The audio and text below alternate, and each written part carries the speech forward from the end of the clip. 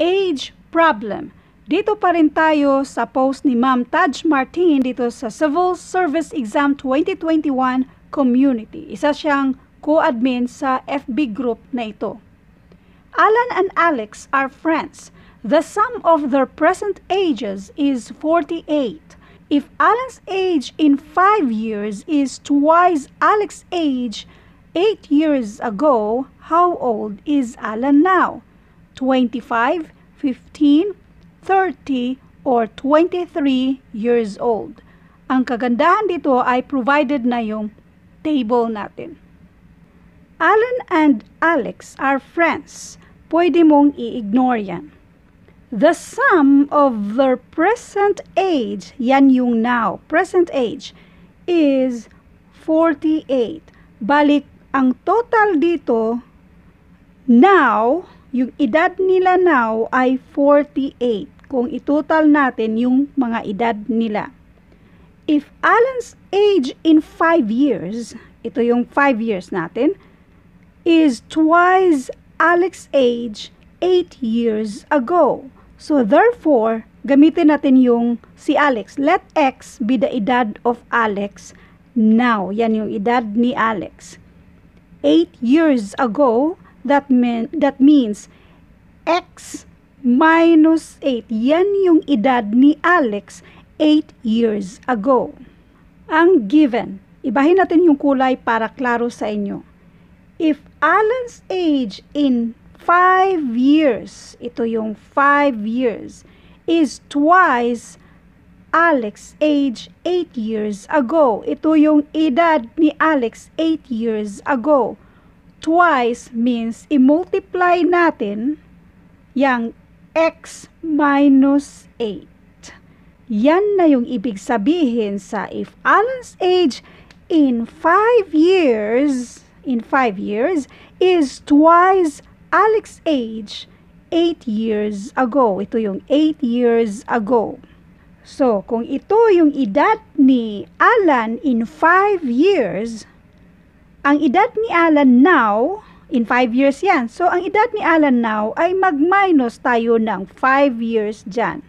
So, that will be 2 times itong X minus 8 minus 5.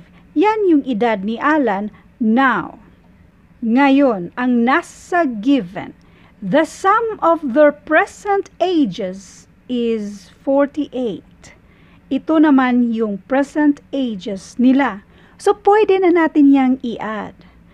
Wait, ito yung edad ni Allan plus edad ni Alex, and that is equals to 48.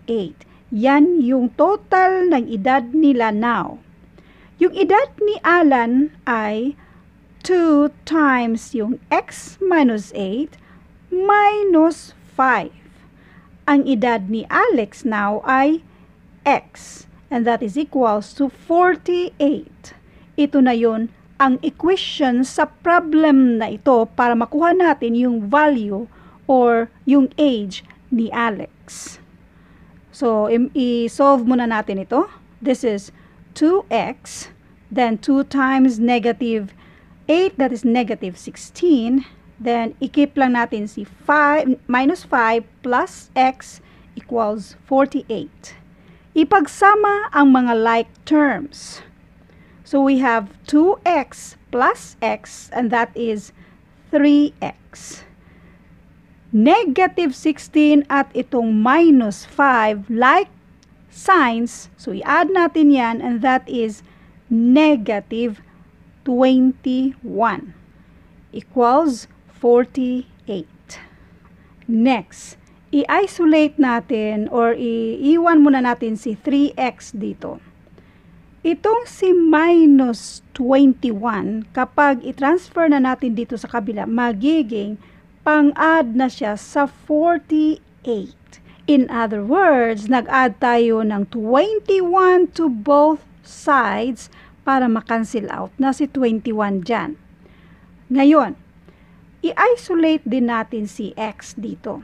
Since si 3, pang-multiply sa x, pang-divide na ngayon siya dito sa dalawa. Pero bago yan, i-add muna natin 48 plus 21, and that is 69. Ngayon, itong si 3, pang-divide na ngayon siya sa 69. In other words, 3 divided by 3, kasi dinivide natin ng 3 ang both sides para ma-cancel out si 3 dyan at ma-isolate na si x. Si x na lang ang natira. Ngayon, x is equals to 69 divided by 3, and that is 23. Itong 23, again, let x be the edad of Alex now. So, itong 23, yan yung edad ni Alex now. Ang tanong dito, how old is Allan now? Ito naman yung edad ni Allan now. 2 times x minus 8 minus 5. Ang equivalent ng x natin ay 23. So, kopyahin muna natin lahat. 23 minus 8, and that is 15.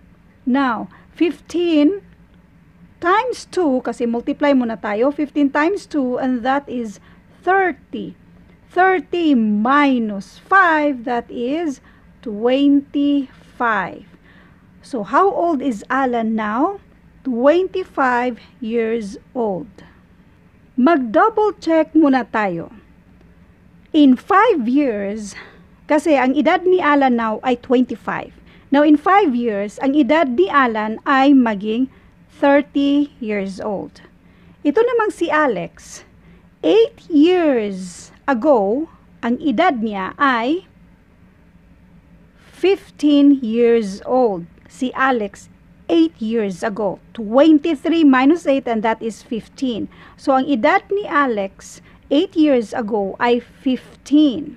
Now, Allan's age in 5 years is twice Alex's age 8 years ago. 30 is twice of 15. Therefore, ang sagot nating 25 ay tama. Isa pang solusyon. Once ma-identify mo na 23 years old ang edad ni Alex, now 23 minus 8, and that is 15. Twice of 15, then that is 30.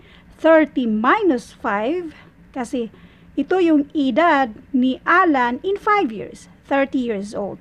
Ang tanong kasi, how old is Allan now?